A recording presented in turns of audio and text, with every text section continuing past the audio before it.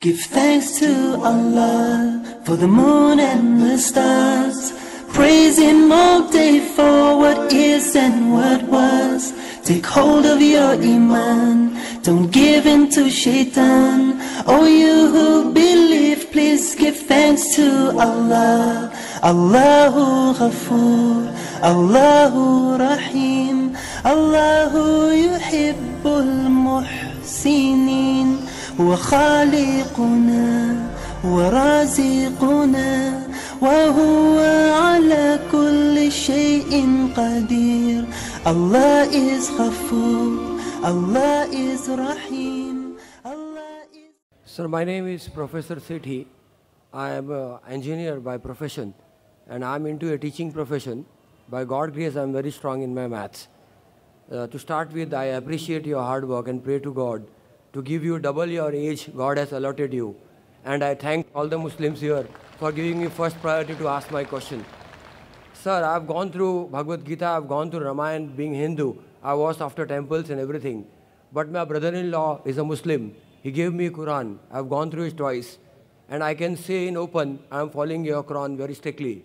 I've converted your namaz into English in the name of God, the most gracious and the most merciful, the creator, cherisher, sustainer of the worlds, the master of the day of judgment. I'm reading it 12 times, 15 times, 20 times. I don't see timings. I just stand and pray to God. And I'm very satisfied with that. The only one question I'm not getting it, my source of income. Being very strong in maths, I am also a technical analyst with stock market. I am very strong with FNO market, future and option.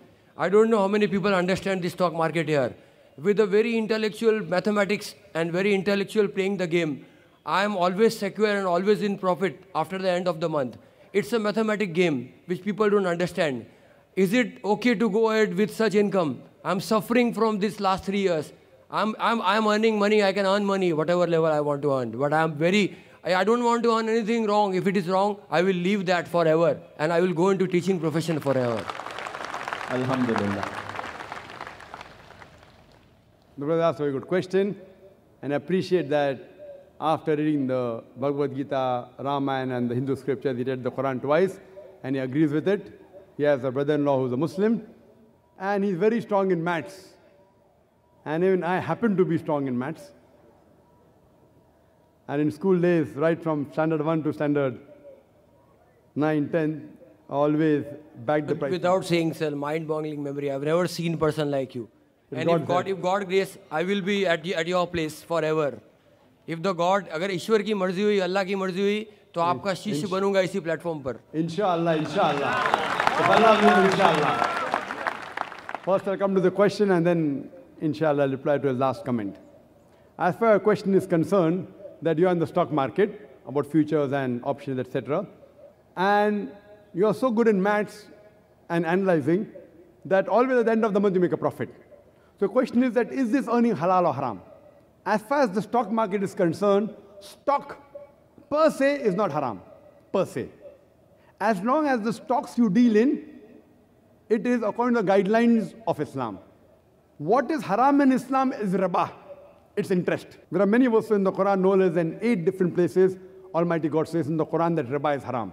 In Surah Imran, chapter number 3, verse number 130. In Surah Nisa, chapter 4, verse 161. In Surah Baqarah, chapter 2, verse number 275 thrice. In Surah Baqarah, chapter 2, verse 276. As well as in Surah Baqarah, chapter 2, verse number 278. It says that give up your demands of riba, of interest, of usury.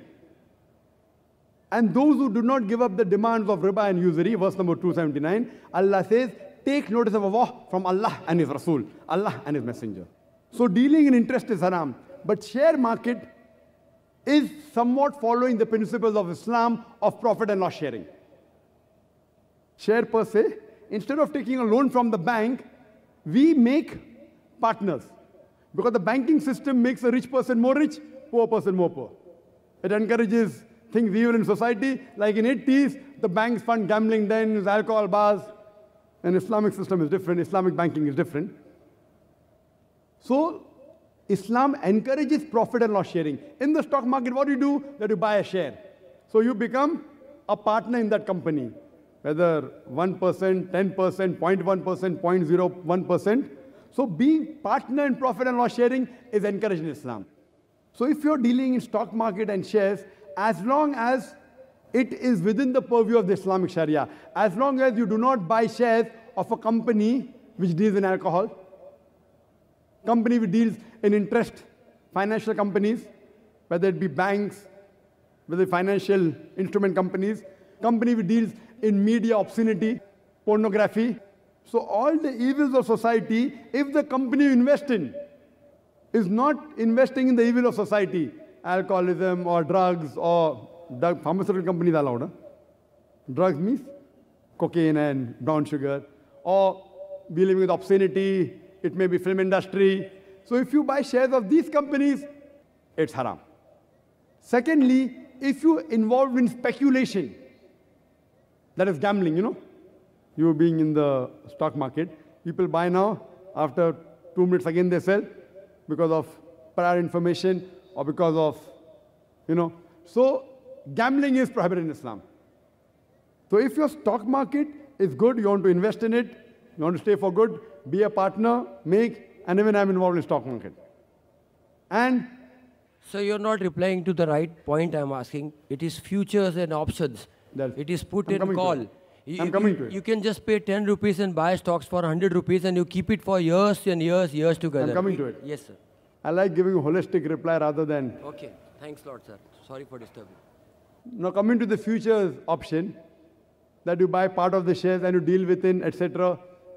Talking about futures, if you pay part and have it with you, I know you can sell, then you can have security on that, then there's another person with the derivatives, which can even, I know about this. I may not be an expert like you, but even this is.